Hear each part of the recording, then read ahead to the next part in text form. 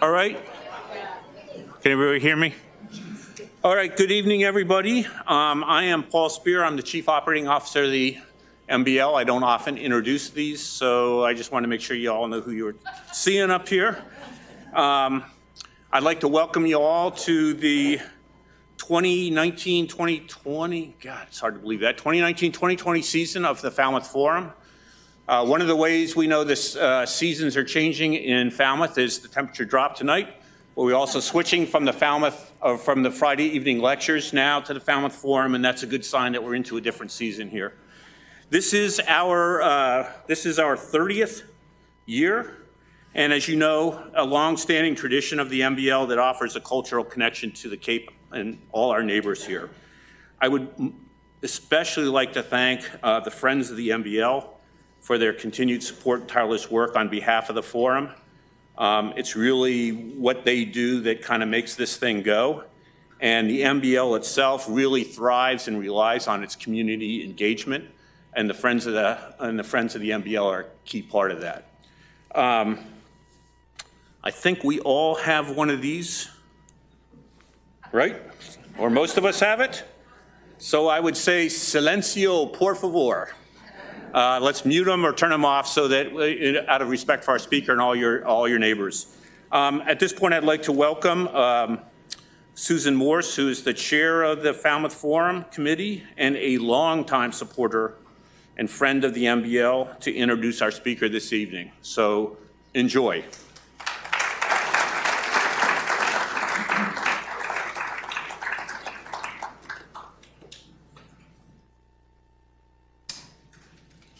Thank you, Paul, and welcome to everyone. I'm so glad to see so many people here. I think this will be a treat tonight, judging by the conversation that we had with Amy at dinner. We have a good speech in store for us tonight. Before I introduce Amy, I'd like to take a few minutes to talk about the Falmouth Forum. As many of you know, the Forum is a long-standing tradition of the MBL that brings cultural enrichment in the form of free lectures to our community. With this 2019-2020 series, we are celebrating, as Paul mentioned, the 30th year of presenting programs that educate, entertain, challenge, and enrich our community. The Friends of the MBL, with major support from the Falmouth Forum Endowment, provides the resources to bring respected artists, historians, scientists, authors, and other scholars to Woods Hole. This year, we have expanded our series to include 8 Friday night lectures. If you picked up one of these postcards on the table back as you entered, you will see the list of the 8 speakers. For those of you who didn't get one tonight, please sign up. There's a pad on the table, and you will get one in the mail. For people who are on our mailing list, you will receive one of these. Take it home, tack it to your refrigerator, and mark down these dates. With this increase in lectures, we're beginning a drive to build the endowment that underwrites them.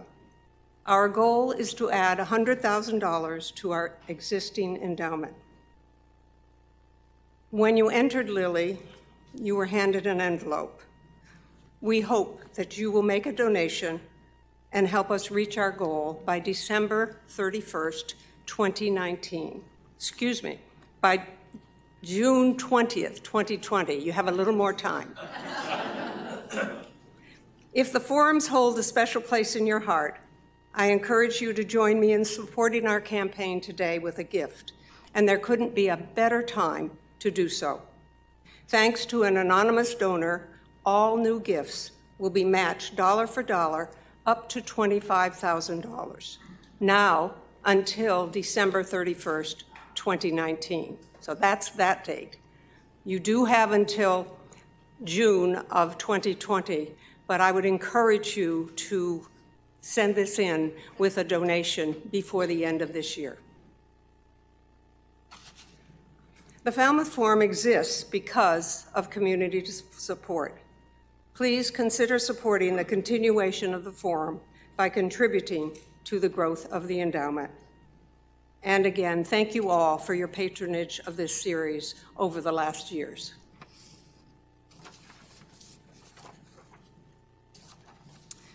I am pleased to introduce our speaker, Amy Kukulya. Amy is currently a research engineer in the Applied Ocean Physics and Engineering Department at the Woods Hole Oceanographic Institution. She is a recognized authority in the development and operations of autonomous underwater systems, AUVs, specializing in their scientific applications. Working underwater with underwater robots has brought her from the Arctic to the Antarctic. She is the project manager and lead technical developer for under-ice oil detection and mapping projects. Her technical skills include configuration and operation of AUV systems, including navigation, imaging capabilities, data processing techniques, excuse me, and troubleshooting electrical systems. To date, she has either led or participated in 95 oceanographic expeditions. Apart from her technical skills, Amy is passionate about promoting education and outreach initiatives. She's a member of the Society of Women Engineers, and in 2015, she received the Linda Morse Porteous Award for dedication to discovery and excellence, and for serving as a role model for other women. She was named a Wowster by the Massachusetts Governor's Office. The WOW initiative, that's W-O-W initiative, is a recent Massachusetts-wide campaign to raise awareness among students in the state of the numerous and varied career opportunities in STEM fields. The initiative featured 15 inaugural honorees, Amy among them, called Wowsters, professionals with interesting careers in STEM fields. Amy is the lead developer of SharkCam, as featured on Shark Week. As an aside, Amy's work with the SharkCam dovetails nicely with our October speaker, Greg Scommel, and his use of the SharkCam in his work with sharks. Amy's work has been featured on several Discovery Channel and PBS productions, as well as the Boston Globe, the Washington Post, and National Geographic magazine. She has testified before the Senate and, in August, threw out the first pitch at a Boston Red Sox game. She'll have to tell you whether the Red Sox won. Tonight, Amy will tell us about her work using the SharkCam to study shark behavior. Please welcome Amy Kukulya.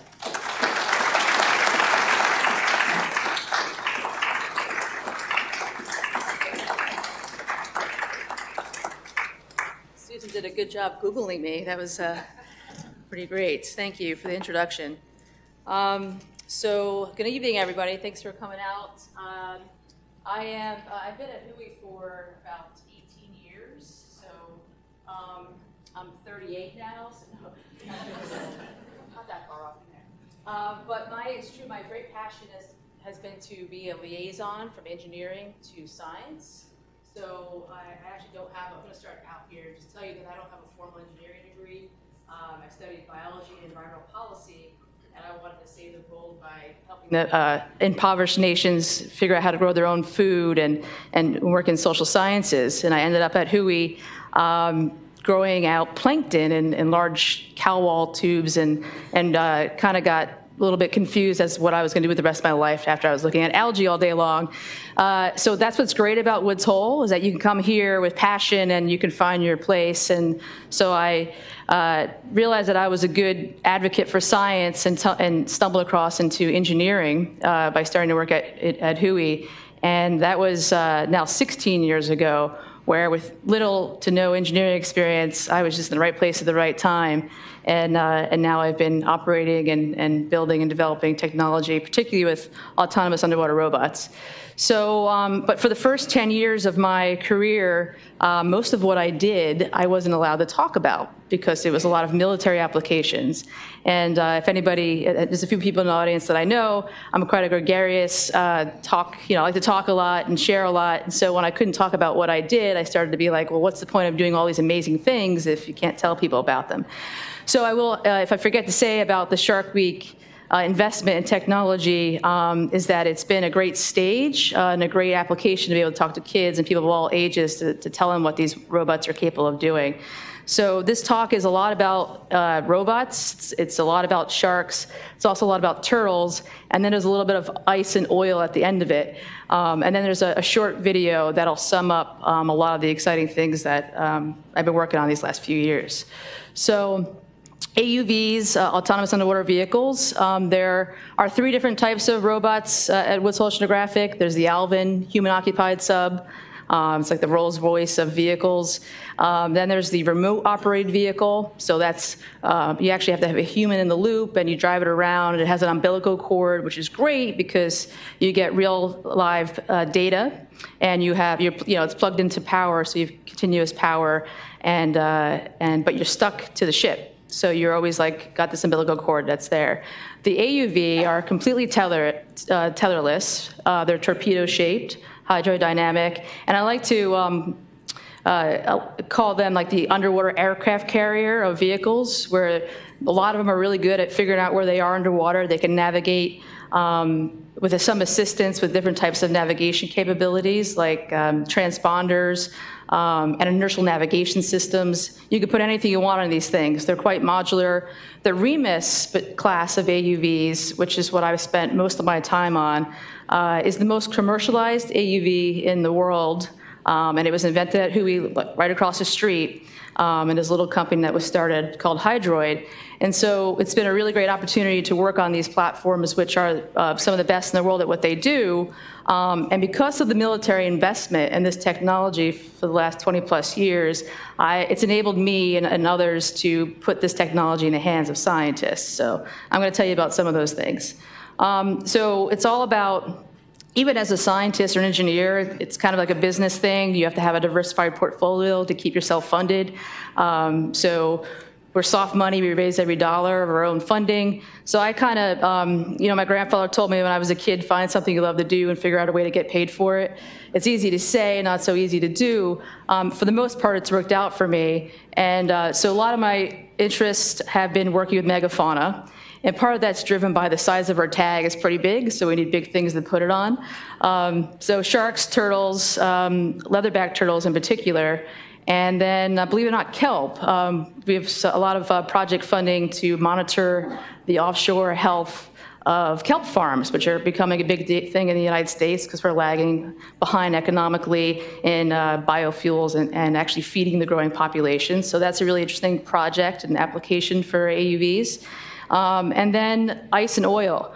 If I can choose a place to work, it would definitely be in the ice. I feel like it's the last frontier. There's a lot of great things to explore, but it's also a really delicate environment that could be easily destroyed. So we're working on, so you see here, this is actually Greenland.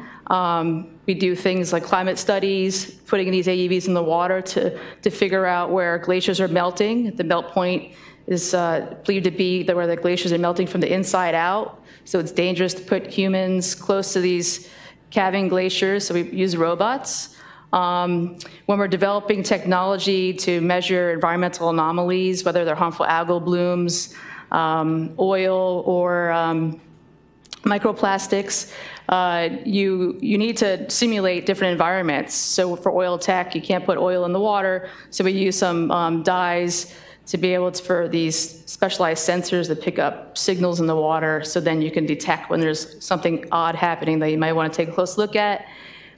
Here's an oil slick, and then this robot here is actually where I spend most of my time on these days, and I might be blocking some of you, but that's a long-range AUV. So another limitation of the propeller-driven AUVs is that they have rechargeable batteries, so eventually they run out of batteries and you have to get them back. So what we're always working on as engineers is trying to work over the horizon, how long can you go on one charge? And so that's a lot of what we think about in terms of developing battery technology, propulsion systems, shifting ballast, having variable buoyancy and things like that. So that's a lot of what we think about in our lab.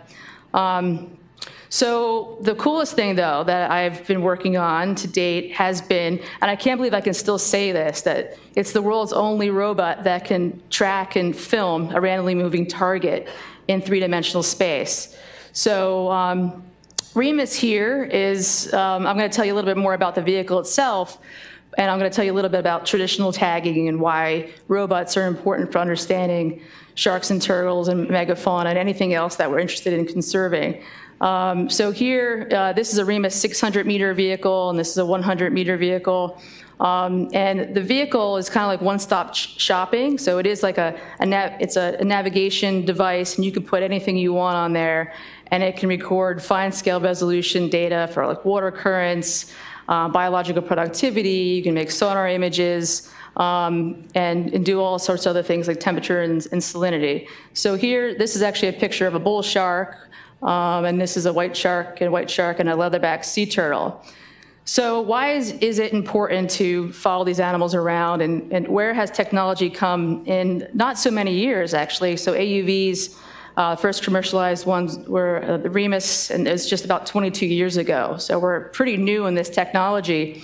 But what you're looking at here, this is actually a slide that Greg Scommel, who's your next speaker, shared with me some years ago, back in 2014. And if you count up all these green dots, this is the white shark distribution on the eastern seaboard.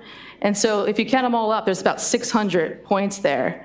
So up until the early 1800s, until about 2014, there's only about 600 observations of white sharks.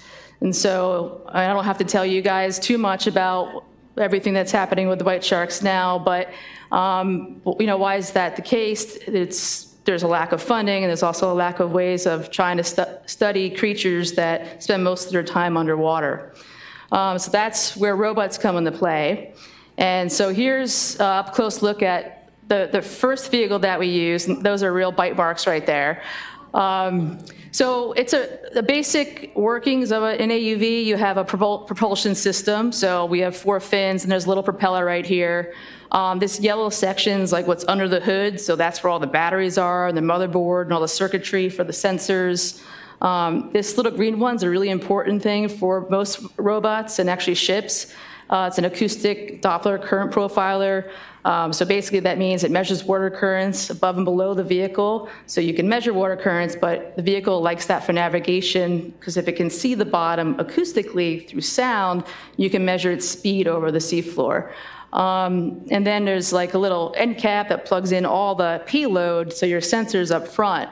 And up front, it's really nothing terribly magical in the sense of the camera system.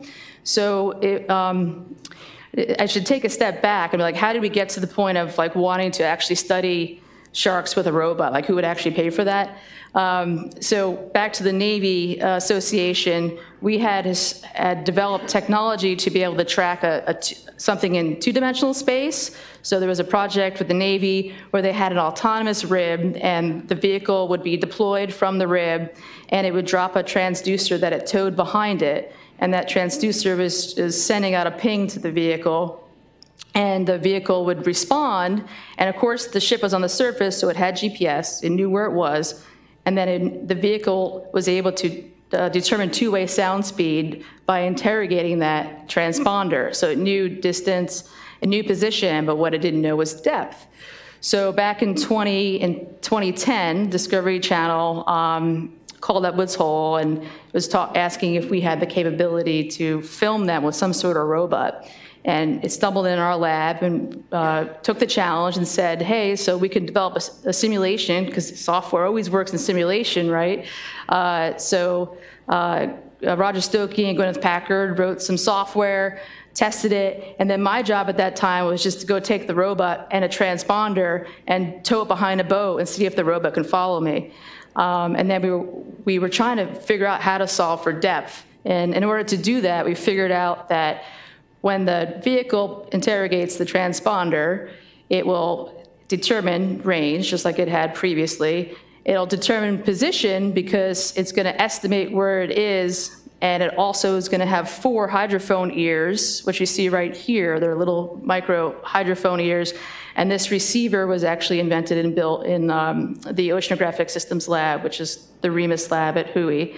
So it can determine bearing and steer towards the transponder, and then it had to solve for depth. In order to do that, the vehicle would ping the tag, and the tag would reply with one ping, and then a second slightly delayed ping, and it would do some more onboard math to determine that transitional range and turn it into a vertical number, and that would solve for depth. So that's how the system works, and I'll give you a visualization of that. And another important thing to note with this system is that it gets fine scale resolution tracks. So with traditional tagging, you get a ping here and you get a ping there, depending on how often the animal comes to the surface. So you can interpolate a lot. It might be days or weeks before you hear from that tag and that animal. And so you get these generic migration patterns, but what you don't know is what the animal is doing when it gets there where it's going. And so that's one of the sweet spots for what this system can do.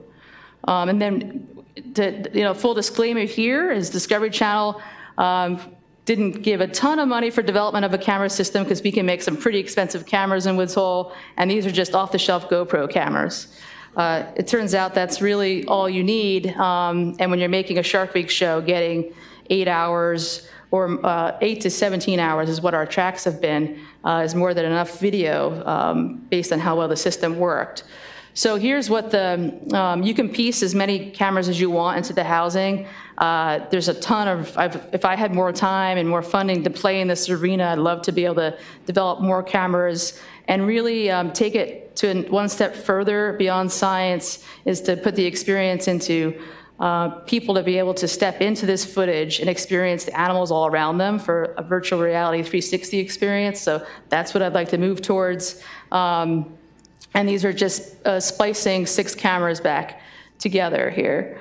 Another important aspect to the technology beyond the vehicle is the tag. So there's a lot of companies out there making all kinds of biologger tags for whether it's tuna, sharks, turtles, birds, you name it. I'm not interested in commercialization of tags, but we are on our 3rd rev. And so this one here is like, it is pretty large. You look at this thing here, it's ginormous. We are putting these tags on 15 to 20-foot white sharks. And also leatherback sea turtles, which are pretty common around here, are quite large, or the size of a Volkswagen Beetle. So we make these tags to be slightly positively buoyant. And I've used this word already tonight, but this is the Rolls Royce of tags.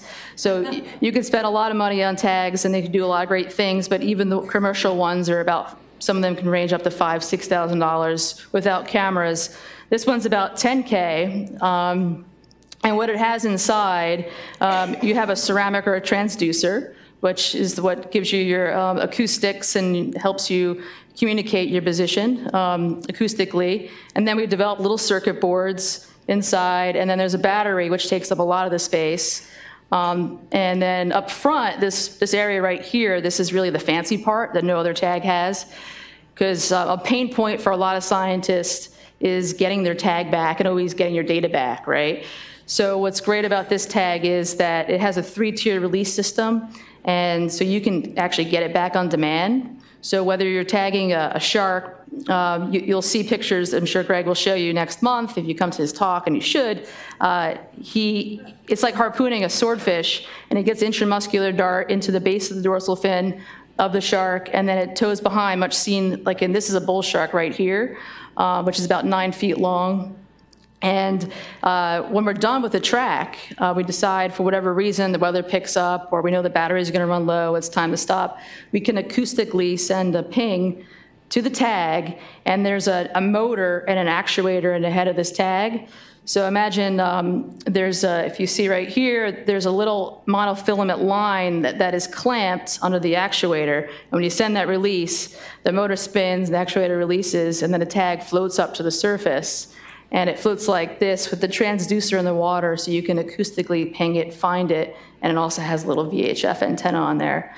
So it is a fancy tag. It works with AUVs, and if for some reason there's a malfunction in that tag, there is a corrosive link in line where after whatever size one you put in there, usually it's a 24-hour, it'll corrode and the tag will float off, and we don't leave anything on the animal except for that little arrowhead that eventually erodes out. So here's a visualization of what that game is. That it's really an advanced game of Marco Polo. So, and it's all hard. This is kind of hard, and my job is to make it look easy, the scientist. But the hard part oftentimes is finding an animal. With leatherbacks in particular, I mean, it's hard to find white sharks and really hard to get tags on white sharks, but finding a leatherback in the open ocean, because they're jellyfish eaters. It's like no one's telling you where the jellyfish are, right? You have to find this little bobbing head out there that's only on the surface for a couple minutes, and then you have to sneak up behind it and get a tag on it. And that's what, in Cape Cod, when you're tagging turtles and sharks, you actually need a spotter plane. Unless you'd waste a lot of time, it's actually worth the financial investment. But they're like eyes in the sky, we call them. And you're literally playing this game and dancing with this plane who's saying there's a white shark 200 meters up ahead, it steers you there. Because believe it or not, white sharks don't spend a lot of time on the surface, so they're hard to see from a boat.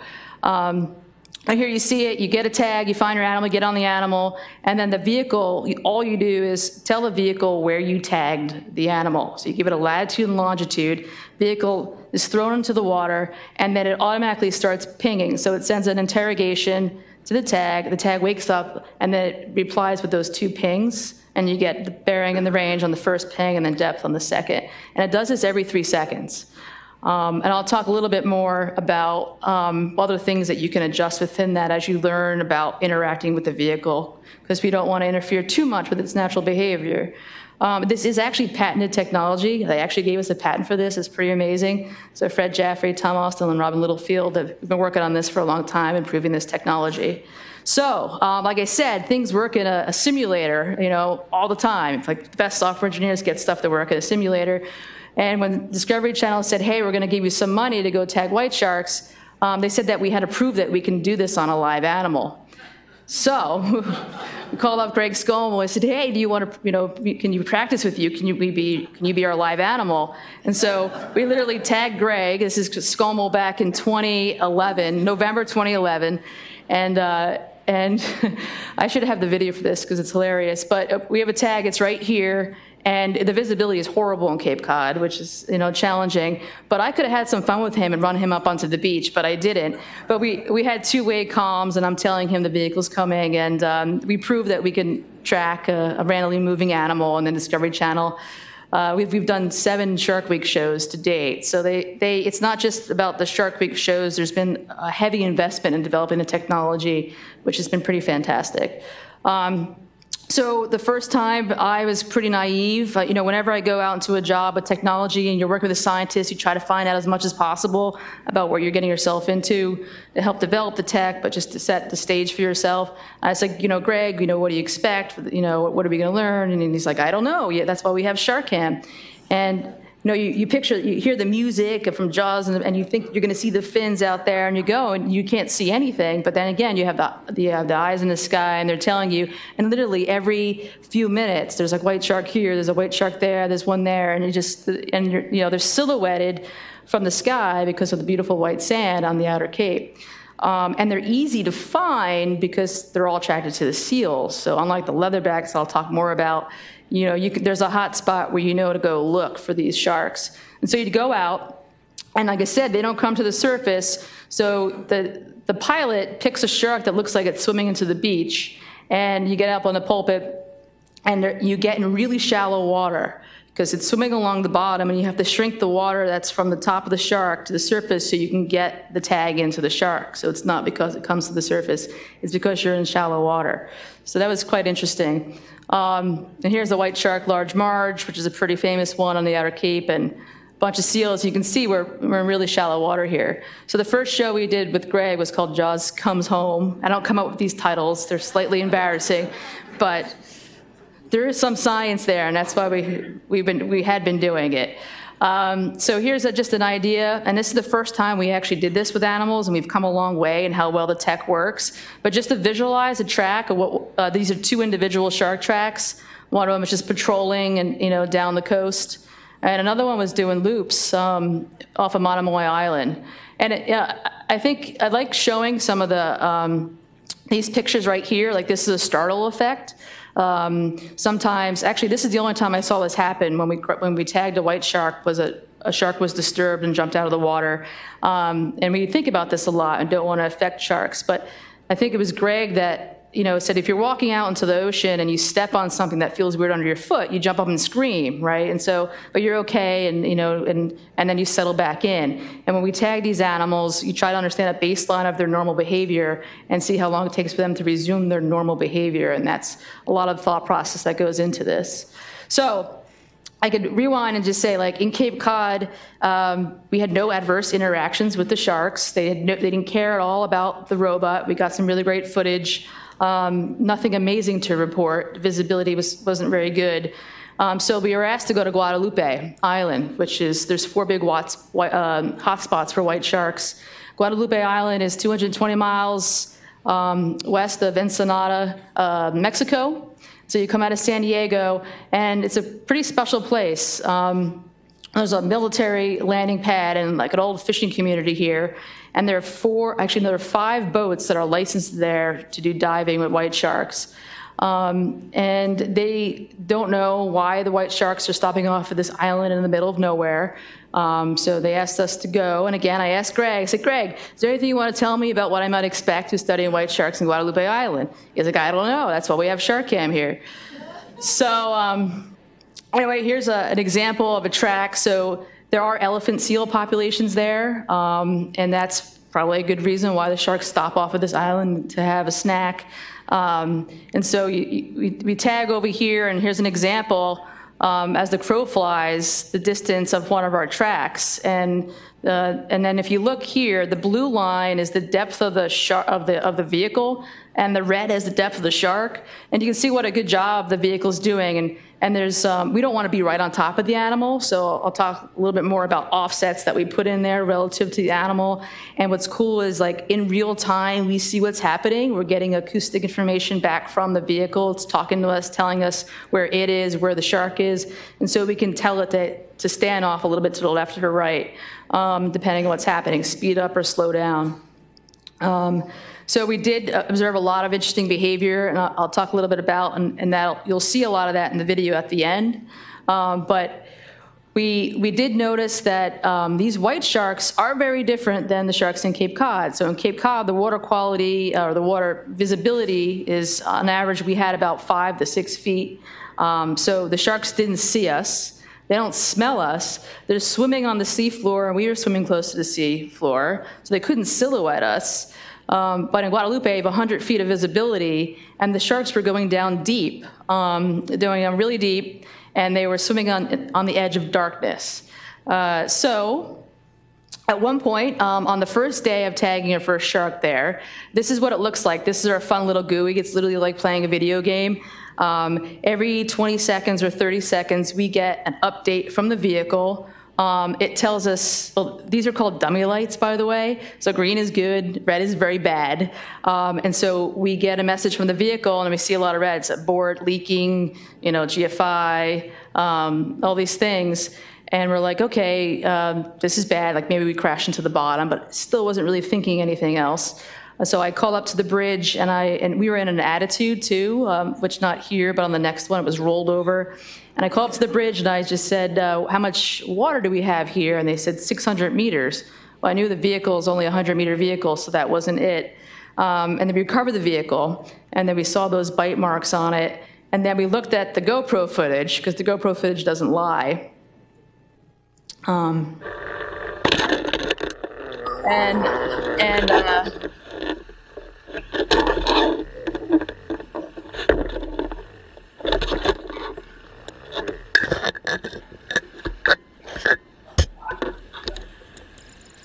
Yeah, it's pretty nuts, right? Like, shocking. You got to hold that question at the end there. So what happened there is what we found out later, right before that, another shark came, a different one, bit on this side, but read its mouth here. It's waiting for it to bleed out like it's a seal, right? And it's the GoPro cameras got bit, so that's why it's tilted now. The vehicle's flying straight. That's the modem message that we got that said you're leaking. So what happens, the shark bit this antenna here, which this antenna, we ballast these vehicles to be buoyant, so when they're not propelling themselves into water, they float so we can get them back. But they have GPS, iridium, and Wi-Fi in those antennas. So the shark bit that antenna, it separated from the hull, sprayed salt water into the electronics, caused a leak, but when it let go, everything sealed back up again, and the vehicle went on its merry way, and then it got bit again, and that's when it went into that abort mode. And when it aborts, it comes up to the surface. But I have to say that was the longest 10 minutes of, some of the longest 10 minutes of my life waiting for the vehicle to come up. But then we knew, and I literally got on the phone to call the insurance company to be like, should we do this again? Or are we going to be okay if something bad happens? But anyway, everything's worked out. And I got to speed up my talk here, but we learned a lot of things, like measuring the ascent and descent rates. So that particular shark, Johnny, ascended 2.2 meters per second. So it drove the vehicle 22 meters during that attack, upward in the water column. We can tell predation versus territorial attacks. We get a lot of head bumps. That's a territorial attack. Hunting on the edge of darkness, so it can silhouette its prey. It silhouetted Remus. We saw sleep gliding behavior. These sharks were swimming into a 2-knot current down at 200 meters of water with their mouth agape. We had lights, and it didn't even affect them because they go into this catatonic state because they have to keep moving, but they're in a deep rest. So pretty interesting stuff that we've been learning. I got a little tired of all the toothy sharks, so we decided to go to Scotland to study basking sharks or plankton feeders. So this was just this past July. We went with University of Exeter, and WWF funded this along with a bunch of other folks, and they wanted to create an MPA off the Inner Hebrides of Scotland, because basking sharks form these big rings, these social rings on the surface. And they do that here off of Cape Cod as well.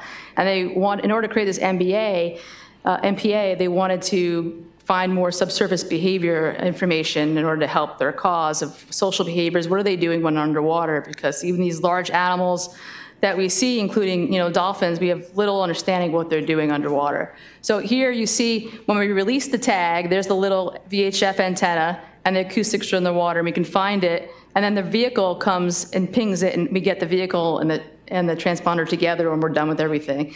And then, of course, dolphins, just come swimming through, just like it's not fun enough to do this. We get dolphins that come hang out with us. But here we flew into Glasgow, and we went to Tobermory on the Isle of Mull, and this is where the sharks are off of Tyree Island, and it's really beautiful there. And we had a blast, and we saw some really amazing behavior, and they're working on creating an MPA. They'll decide by end of December. So really proud to be a part of that as a pure science SharkCam project. It was really great. Made a lot of news this summer.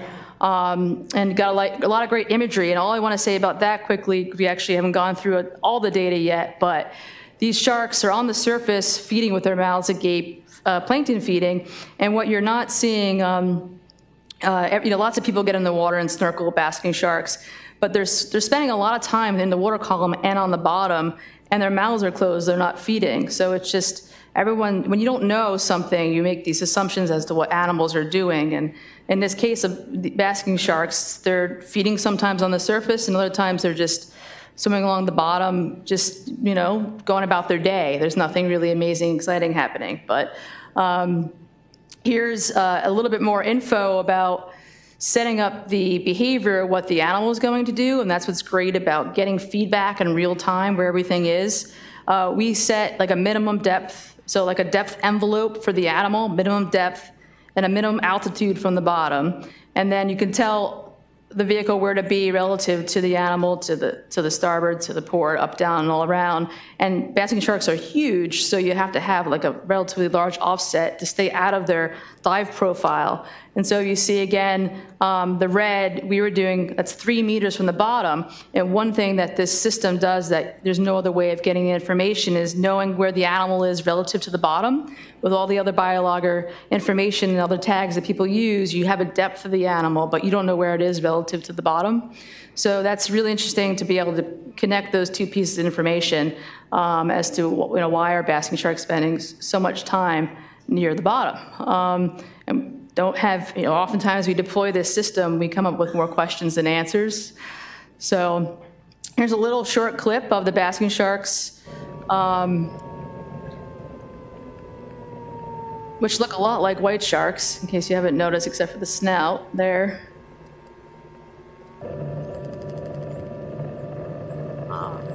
More dolphins. So Scotland waters are very similar to Cape Cod. They're quite pea soupy green. The scientists are also interested in sexing the sharks. They have a tough time doing that on the surface.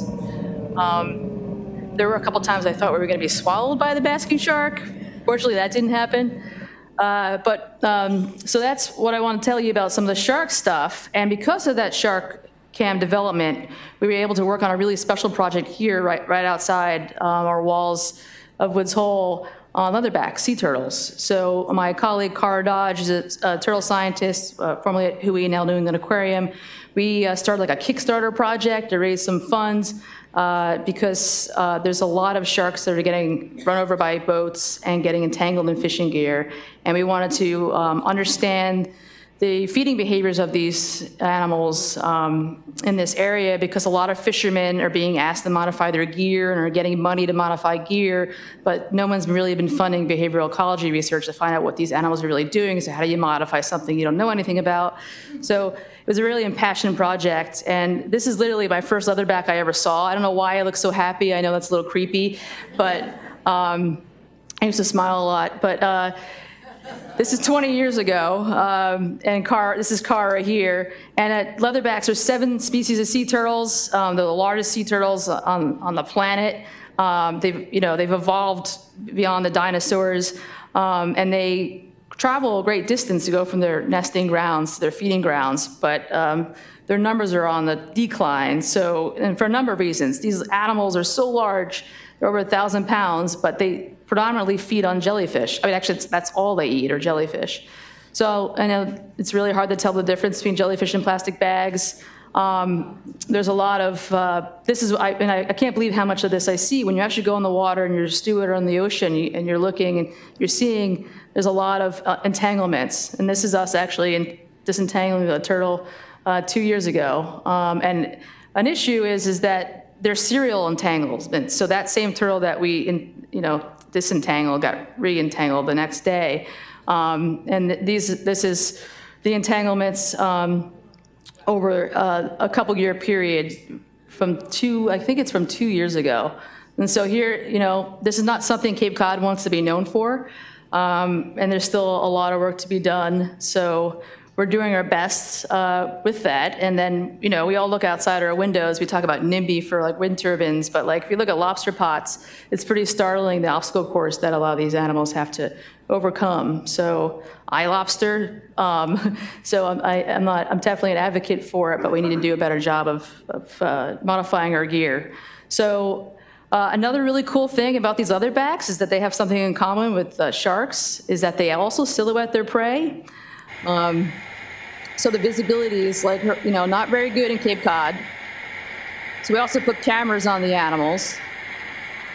And it turns out you have to be a really efficient eater when all you eat is jellyfish and you weigh over 1,000 pounds.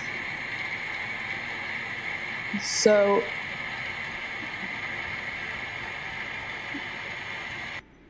it spends its day literally hoovering up and down, sucking up. So that's why we have to save turtles, so we don't all get, you know, stung to death by jellyfish.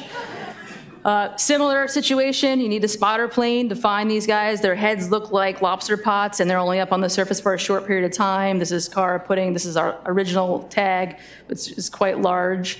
And then here's my little drawing showing the turtle tracks. If you guys are familiar with this area and Martha's Vineyard and Nantucket, these yellow lines are the ferry lines. And it just so happens that the shoals and the ferry lines all intersect, and that's where they like to feed. So here's that chart just showing that same area, hedge fence here. This is right where the ferries go. And then here's a nice depiction of some of the data, and you can see how busy these turtles are. This blue line is them yo-yoing through the entire water column. And why are they going all the way down? Probably because that's the most efficient way to scoop up all these jellyfish, to just come up and silhouette them. And they spend some time even swimming along the bottom.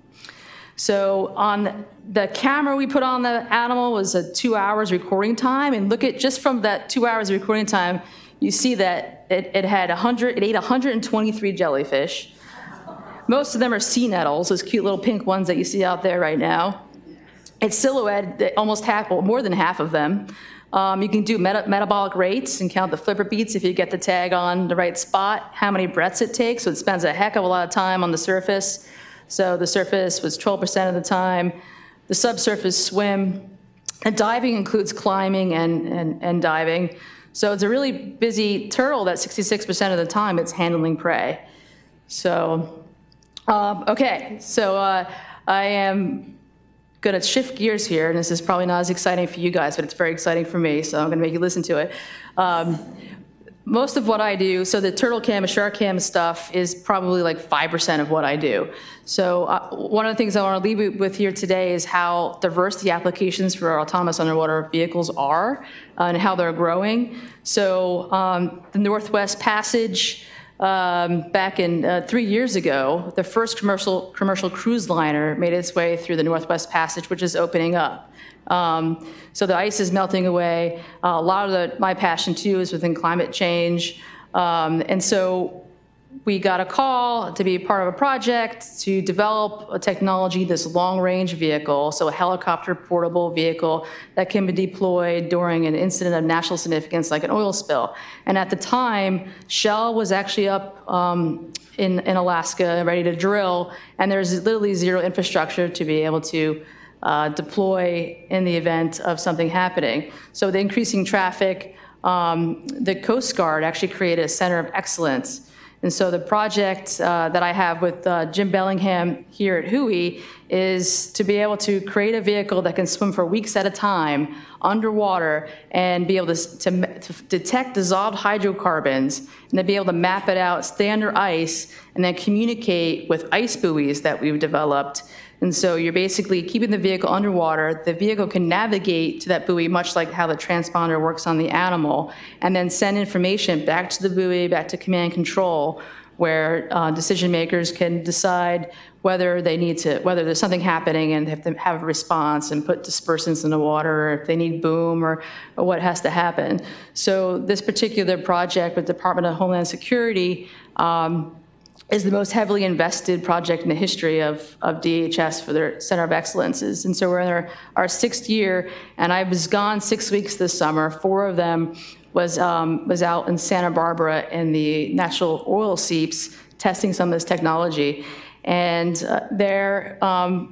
what's interesting parallel is that when we were doing that, we were seeing a lot of dolphins swimming within the oil, right? And so it just goes back to how connected everything is and understanding now we're putting cameras on our oil vehicles and trying to use that SharkCam technology from a passive standpoint to understand how the animals' behaviors are being affected when they're swimming in oil and if they're adapting to it. So what you see on the nose of this vehicle is this really cool thing that we developed in the lab where it actually has whiskers. So there's another little hydrophone array in the nose of the vehicle. And so when it's done with its mission in the Arctic or it wants to pause and park itself, it can home in to the buoy's transducer. And when it's within 50 meters or whatever the determined distance, these little black things pop out and like this, and then it can like swim and dynamically dock itself and park itself on the buoy. And then another little clasp actually opens up. It's another actuator that opens up and then grabs the line and hangs out there. So there's a couple of reasons why that's important is because in the Arctic, you can't get there when you need to get there because the weather is usually pretty terrible most of the time.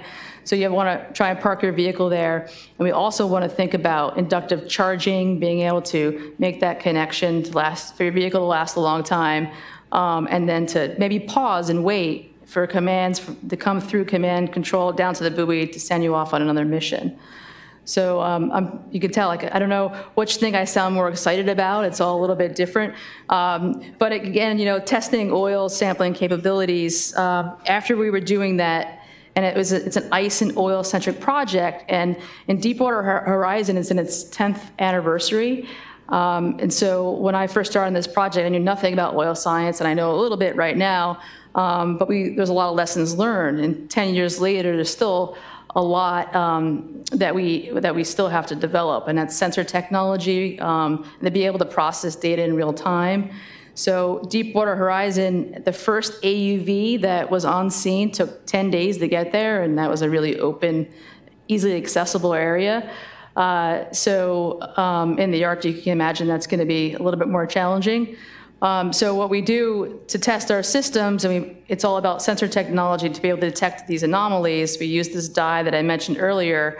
And so here is it's one thing to detect something in the ocean, but what are your research questions? Are you trying to find the source of the leak? Are you trying to find where the oil is or where it isn't? And so there's a lot of different software behaviors that have to be thought about that you might not think about until it's too late or you've experienced something and you didn't do it right. That's usually a lot of our job is like getting it wrong and then figuring it out later.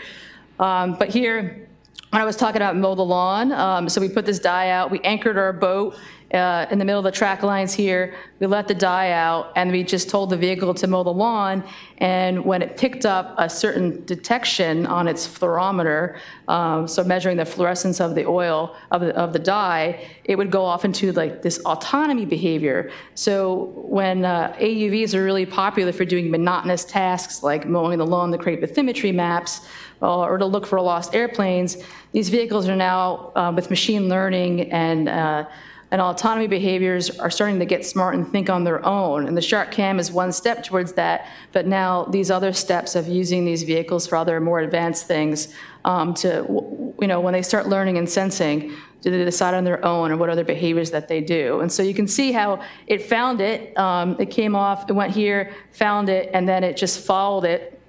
And then we stopped the mission and we decided to send it on a more broad scale mission to find out where the dye wasn't. And if we had the drone up in the air, you would have seen that it went down here, and so it picked it up there as well. So this is what I call the money shot. You show this to the funders, and they're like, see, it works. Just like you tag Greg Skomal with the tag, and people start writing checks. And anyway, this was 6 years ago, and it's now, in order to go one step further from the Greg Skomal to the white shark, from the dye to the oil, that's where we went to Santa Barbara. And we tested in real oil. So, another big buzz thing you hear in Woods Hole are multi-vehicles, making things smaller and cheaper. If you're gonna buy one of these vehicles, they can easily get to over $1 million. So a lot of what we do at WHOI is you have Dunk Works for looking at making things more 3D printed and additive manufacturing and try to have low-cost sensors. So Here, just got back with Santa Barbara last week with a team from Woods Hole, and we put one of the big questions is trying to determine how much oil is leaking in the ocean. It's actually a really hard thing to do. Deepwater Horizon, it was really hard. You always hear that the numbers are all over the place. So Seascan, a company that spun out of Woods Hole, developed this holographic camera, and when you're swimming through the water, you can literally take three-dimensional images. So this camera images a volume of water, and when you get an image, you can go into the image and measure the three-dimensional size of oil droplets, and then you can do onboard classifications to see how much gas and how much oil is in each of the oil droplets to do estimates. So we did that. And then we developed from scratch a water gulper where you can then go in and take water samples and determine if there is actually oil or is it something else that you're seeing within your imagery. So this whole method with using AUVs is typically called searching, mapping, and classifying what you're seeing in the ocean. And so the vehicle swims along, it sees nothing, and boom, it gets like a hot spot there, and it sends that heat map back to you, and you can see it. And again, it can go into one of these autonomy behaviors to map out that area of interest. And then we see dolphins oftentimes swimming in the oil, which is, these particular ones here are in the Gulf of Mexico. This is actually Gulf of Mexico oil spill.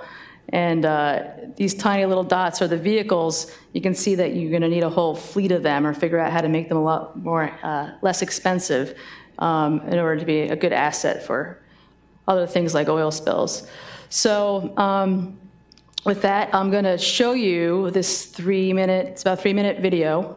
So I don't know if you can dial down the lights a little bit more up here and enjoy this.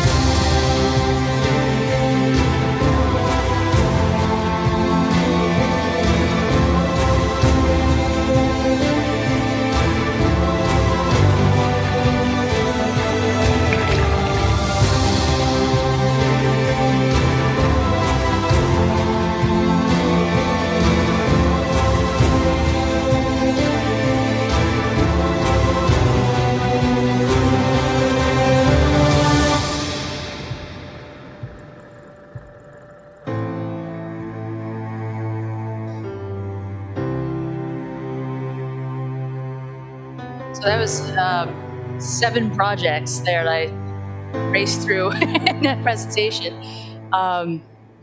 Yeah, which one do you think I'm most excited about? Can you tell from how I was talking? I don't know. I think it's the turtles, but the oil was exciting because I had literally just got back from that.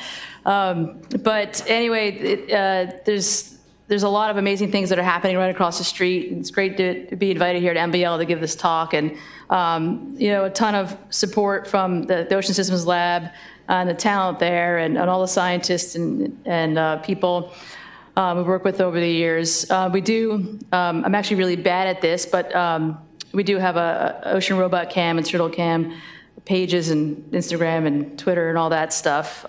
If you guys are interested in following when we're on our expeditions, we do post a lot of photos. So please follow along.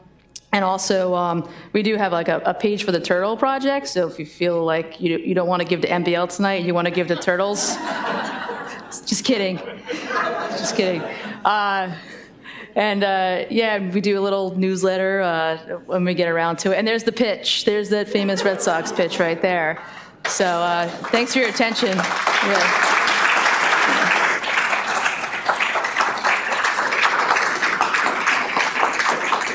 Thanks.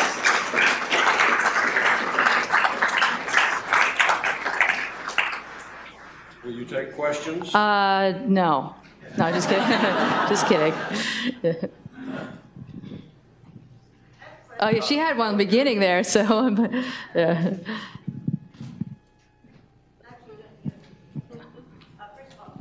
Yeah, yeah. Very exciting, very enlightening. I'm just kind of wondering, considering that was, whatever it was, an AUD or something like that, what made the shark want to attack it? Yeah, it's a great question. So Greg Scommel is going to be here next month, and you can also ask him this question. But in that last 3-minute movie, there was did you notice a shark come up and look like it was sniffing the vehicle? So there's that took 7.5 minutes of, at least that we had the shark in a visual during that encounter. And so, and I'll even quote Greg on this too, but these are direct observations that very few people have been able to make. A lot of this science that happens with sharks is hypothesis. So the sharks are going to hear the propeller. It's a 50 dB, which is a very low hum, like less than an outboard engine. So it can know that there's something nearby, no big deal. It's silhouetting it and sighting it. And so Remus is yellow, and there's no such thing as like yum yum yellow being an attraction. It's a contrast of colors. So when you're out in Guadalupe Island and you're out there, there's not much out there. You got the sharks, you have elephant seals, you have tuna, there's some lobsters.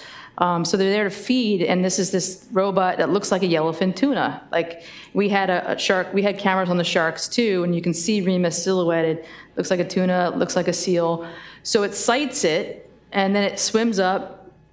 In that case, the shark literally was thinking about it for a while and sniffed it, touched it, and did that a whole bunch of times, and eventually it attacked it. And Greg's hypothesis on that is that the shark got fooled into thinking the vehicle was prey because of its electromagnetic signal. And so I'm going to tell you one more little snippet about that, because it's a great question, is we went to Guadalupe twice. The first time, we were never attacked by a tagged shark. We were only attacked by small juvenile sharks. So it was like, ooh, like I wonder, this is interesting. The smart ones, or the bigger, mature ones are smarter, know we're a robot or not something to eat. Then we went back, and it was later in the season, there were less seals, less food, and that hypothesis went out the window because we were attacked by all the tagged sharks and lots of untagged sharks. So, that helps you sort of think about that. Why do they attack kayaks and surfboards? It's all the same shape, and it's silhouetting. They're not interested in hurting themselves to bite inanimate objects, right? They're looking for food. So, yeah, I don't know the answer completely, but yeah. Yeah, one of the things you said was that the battery life is one of the limitations that you have. Yeah. And I was just wondering, the AUVs that you had up in the Arctic, went to some buoys to upload data? Well, we haven't done that yet. That's on the docket, so Okay. we're working towards Well, that. what I was wondering is, could those buoys have solar panels on them that could then recharge the batteries? Yeah, so there are a lot of oceanographic buoys that use wind turbines and solar panels and things to recharge them. Inductive charging for the vehicle is, people are trying it. It's actually a really hard thing to do, but that's on the dock. Yeah, we're starting to think about it. I want to say we're working on it, but we need more people. If you know anybody who wants to come work at Woods Hole, if we can help with that, that'd be great. Do you foresee a time when AUVs could be used to clean up plastic out of the ocean? Can they like have arms and grab stuff and bring it back? Yeah, that's an interesting question because that's similar to microplastics to kelp farming, helping with, cultivating kelp. I think you get into a hybrid robot. So there's the ROV and the AUVs, right? So the tethered and non-tethered. ROVs can have manipulators and arms, but you need a human in the loop. I do think that there's some arena to play there to make hybrid vehicles. To remove plastic, I think the short answer is yes, but maybe not to remove the amount of plastic that there is in the ocean. But really what I'm thinking about with microplastics is just trying to detect how much is there, which I think is the first step. But I think there's some funding starting up, and it's a really hot topic right now, so we'll be thinking more about that. But if you have any ideas, or anybody has any ideas, please let me know. Do you know that your shark attack was on Jeopardy? That's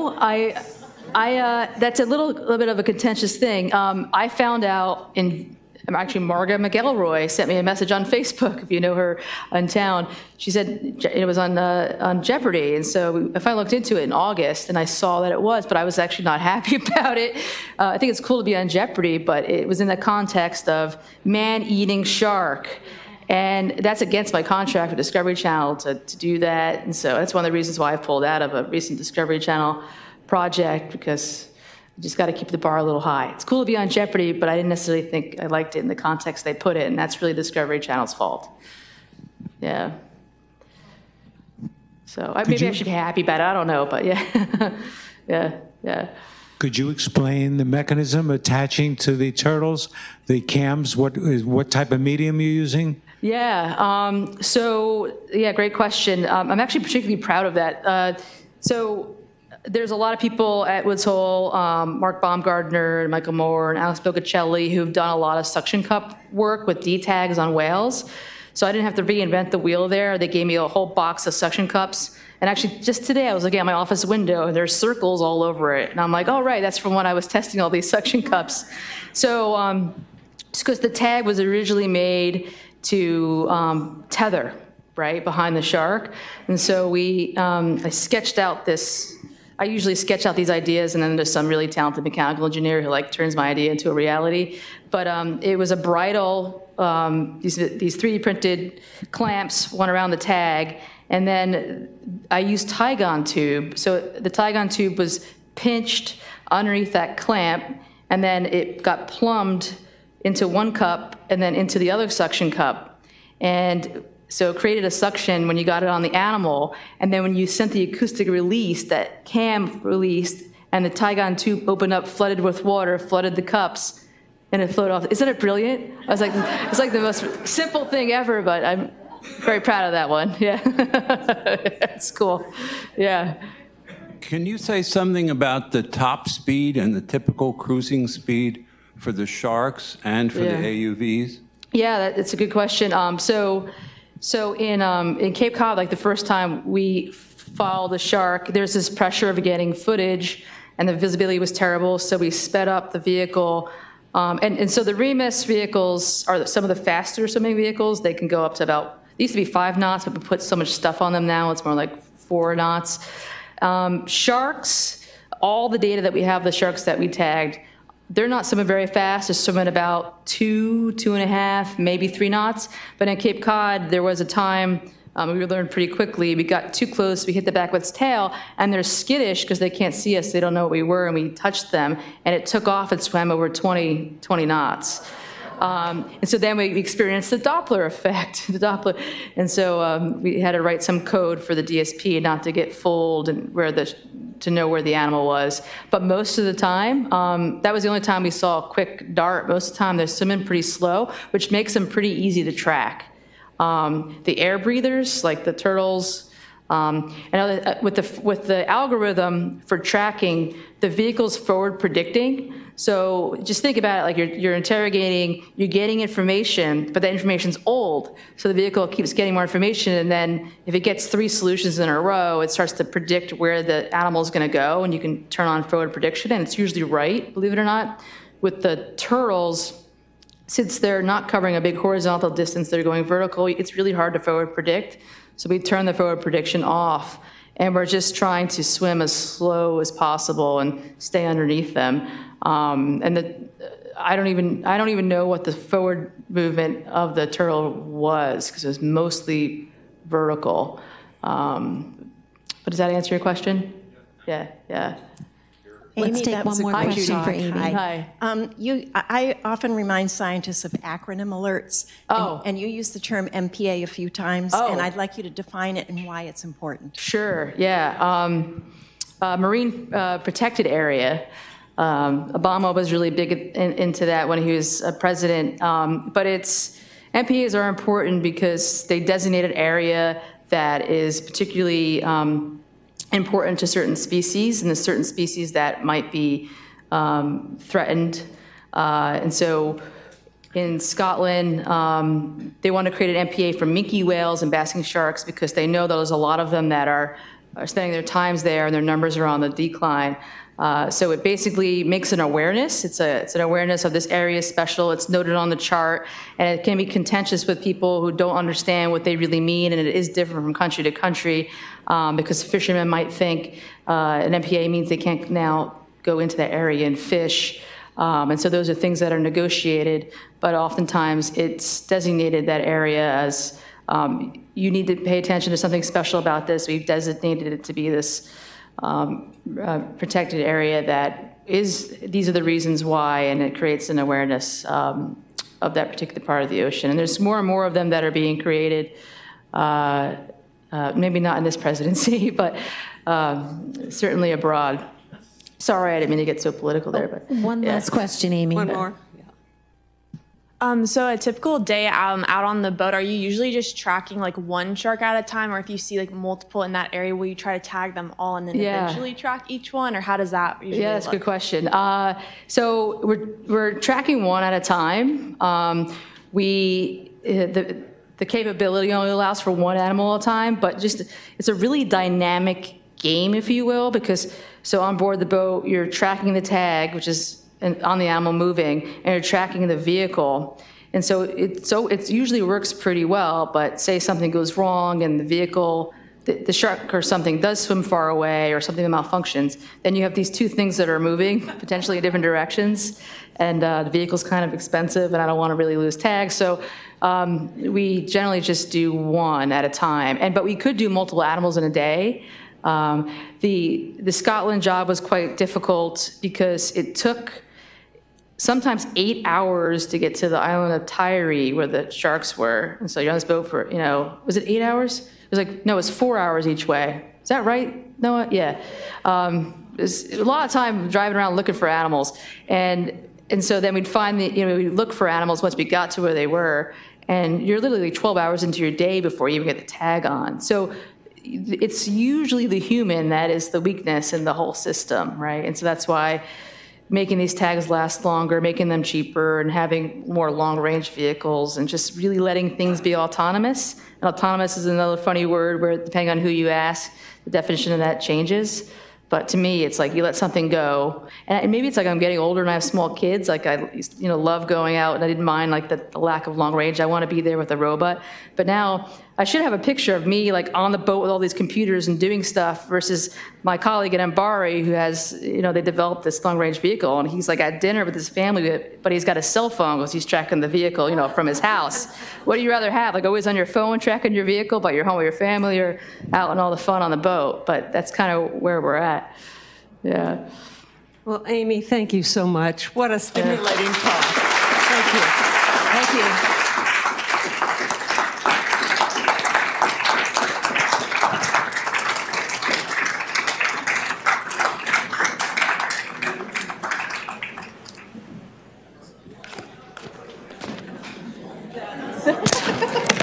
ready for like, talk about oil now?